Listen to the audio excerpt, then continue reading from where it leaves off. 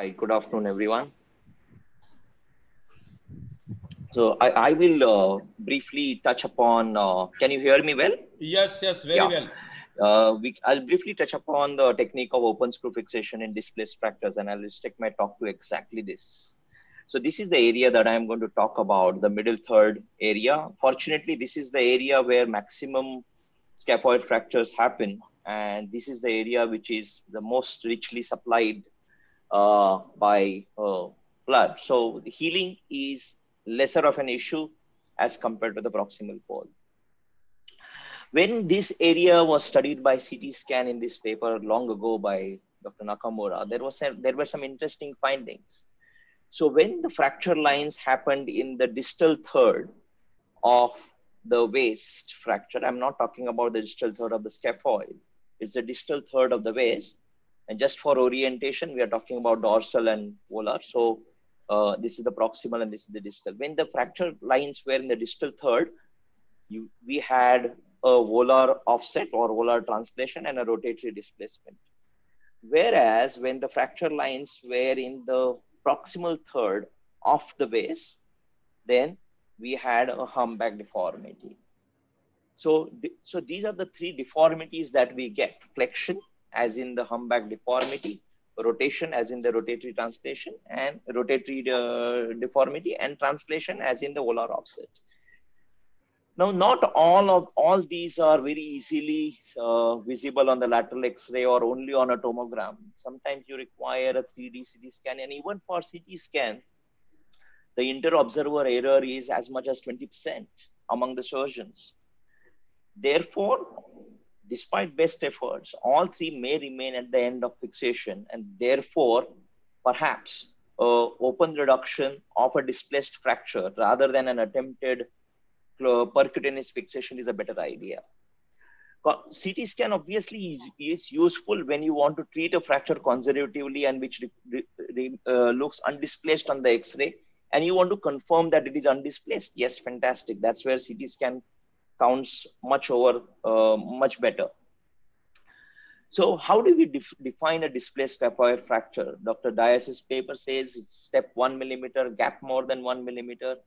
If there is a rotation, as is seen by an unsymmetric gap, if there's an angulation as shown by a humpback deformity, and if there's a dorsal unit tilt indicating a DC deformity, these are definite indicators of a displaced scaphoid fracture, and these would be definite indications for a surgical fixation as well. Important thing to remember is when you have a displaced fracture, you have about 20% non-union rate.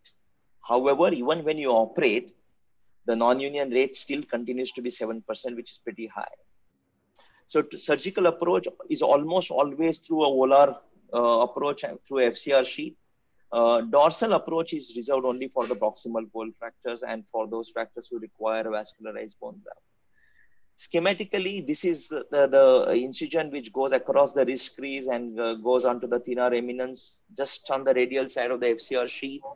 Once the FCR sheet is divided, then we can either divide the capsule in a longitudinal fashion like this, or we can do a nerve sparing approach described by Mark Garcia Diaz. With this approach, perhaps the post-op rehabilitation is supposed to be better proprioception. So this is how it is done. You make two flaps between the radioscaphocapitate ligament and the radioscaphoid ligament. This is again the scheme, and this is the actual exposure through a flap. It's technically difficult because this is a very tiny area. I haven't been doing it regularly yet. I'm still quite happy to just divide the ligament longitudinally as long as I can repair it post-operatively. You need to do a good reduction maneuver. Your healing does depend on good reduction and a stable fixation. Compression is a doubtful element in predicting the healing. So there are two important maneuvers for reduction. One is an indirect reduction, and second is the volar joysticks. I'll just take you through the scheme of reduction. This is a typical lateral view of the wrist, and these are your bones. They are self-explanatory, and these are the bones that we are going to look at. And when you have a waist fracture, this is what we are talking about. Now, typically, even an acute waist fracture typically goes through some amount of carpal collapse, whereby you start getting humpback deformity, the lunate starts looking up. Now, if you want to reduce this effectively, you need to correct the dorsal angulation or the dorsal looking lunate. With that, the proximal fragment of the scaphoid is also looking dorsally. So the steps for this is you start with palmar flexing the wrist, thereby correcting the lunate alignment. And in this position, you insert a K-wire to fix the lunate to the radius. Now you are in effect fixed the proximal pole of the scaphoid in that situation. And now you dorsiflex the wrist again, now which brings the dorsal distal fragment into an alignment. Now, once you have got this, now you need to make a choice of your fixation, whichever you want to. Joystick is typically done through a volar approach. Now the wrist is reversed. This is dorsal, this is volar. We put one K wire into the distal fragment, one K wire into the proximal fragment. And we use the joysticks to correct not only the flexion of the scaphoid, but also the rotation. And once an alignment is achieved, then we choose a particular method of fixation. My choice of fixation is a screw fixation over a K-wire fixation. It gives a very stable fixation. The entry point is an important aspect to get the screw perfectly into the scaphoid. So there is a very interesting paper. It says that the trajectory of the screw, which gives you the longest screw in the scaphoid, may not necessarily be the best trajectory. In fact, the trajectory, the yellow lines in this diagram are the ones which are perpendicular to the fracture line. This is where you want to get. And green is the longest one. So the longest screw is not necessarily the best screw.